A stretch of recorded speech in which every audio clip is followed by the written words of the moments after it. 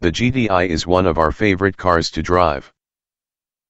Its handling and powertrain are so sophisticated, refined, and engaging that we hardly notice the relative lack of urgency in the quarter mile. We'd happily pilot one every day. The GTI gained 10 horsepower for a total of 220 this year.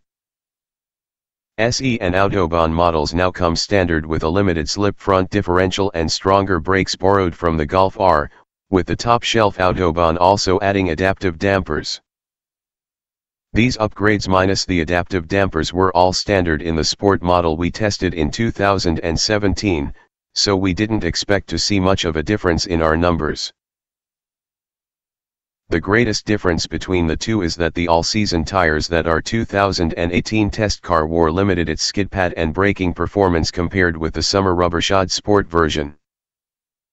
Regardless of the test numbers, the GTI maintains one of the best performance-to-dollar ratios in the business.